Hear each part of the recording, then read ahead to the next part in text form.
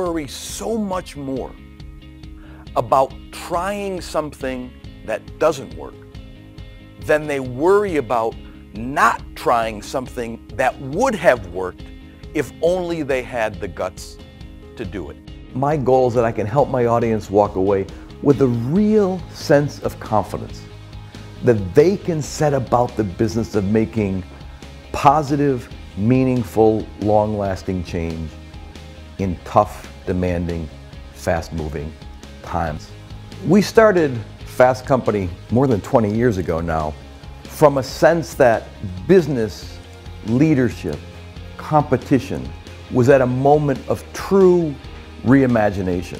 In an era of hyper-competition and nonstop disruption, the only way to stand out from the crowd is to stand for something special. When I get before an audience, I try to be both provocative and positive. I do want to kind of shake folks up in a good way with a set of ideas that encourage them to think really differently about the industry they're in, the company they're part of, the work they do. Do you have a definition of success for your company that allows you to stand for something special and inspires others to stand with you?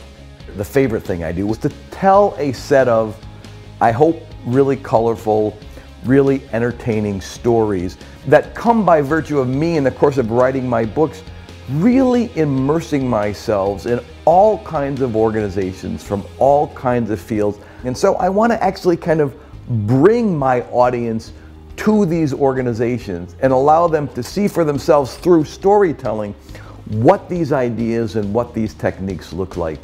Megabus, it turns out, really has reinvented and recast the very experience of riding in a bus. How did they do it? That's more than anything else. What I want to do is instill in my audience a sense of confidence by showing them organizations kind of like their own that are actually making change, doing innovation, unleashing value very successfully. This great heartland manufacturing company in Cleveland, Ohio called Lincoln Electric. I'm convinced that it does so well in the marketplace because it thinks so progressively about what it's building in the workplace. The animating spirit of my new book, Simply Brilliant, is that you don't have to be part of Silicon Valley or Seattle, Washington, or Kendall Square in the biotech scene in Boston to unleash innovation. Sometimes you can make the most extraordinary progress in industries that have been a little too ordinary for a little too long. I didn't write about Google or Facebook or Tesla. I set my material in retail banks, insurance companies, department stores, fast food joints, heck, even a parking garage. Great to see you, Bill. Thanks so much for joining us. My great pleasure to be here. Congrats on the book. It looks great.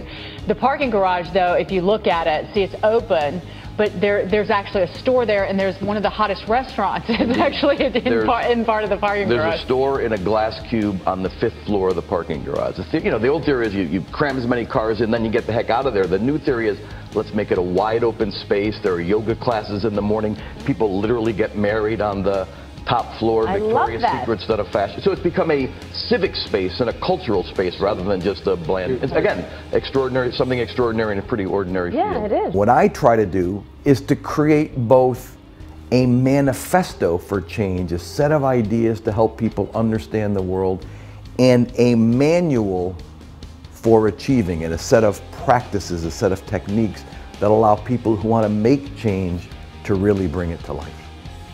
There is, to me, something powerful about admitting, I love to learn, I need to learn, we've got to be curious. Well, that means you're going to fail. You're going to fail a lot. You're going to feel kind of sick to your stomach and a little uncomfortable when you try to master things you don't know anything about. That's what it's going to take. I mean, ultimately, the job of this group is not to out-muscle or out-hustle everybody else. It's to outthink everybody else. The goal today, the true definition of success, is not to try to be the best at what lots of other people are already doing. It's to be the only one who does what you do. Ask yourselves, what are the small number of ideas that really define how we do business and that distinguish us from how everybody else in our field does business?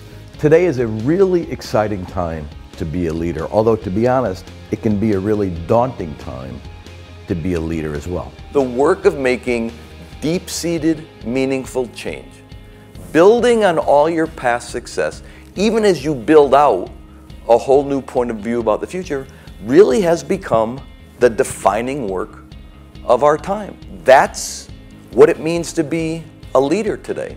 I spent the last 25 years, first as a young editor at the Harvard Business Review, then as the co-founder of Fast Company, now as someone who travels the world researching and writing books, interacting with and learning from really some of the most extraordinary leaders in the world. What you don't see, and this is true of every organization that can pull off these transformations, what you don't see is the hidden history at this company. All the stuff we tried that didn't work. All the experiments we conducted that failed. And maybe they failed so badly we didn't learn anything, but by and large they tend to fail in ways that you learn an awful lot. But the only way that you get to all that is if organizationally and individually you understand that there is no learning without failing. Your strategy ultimately is nothing more than the outward expression of your culture. Your culture is the only thing that can sustain your strategy through the ups and downs and the turmoil of the business environment, new technologies, new competitors. The most successful companies genuinely do care more than everybody else about customers, about colleagues, about how the whole organization conducts itself in a world with so many opportunities every single day to cut corners and compromise on value. The real promise of entrepreneurship today is that you and your colleagues can be more memorable than anybody else. You can create experiences, products, brands that are truly memorable to encounter. And that's what's going to separate you from the giants in your field. Playing it safe may be the riskiest course of all.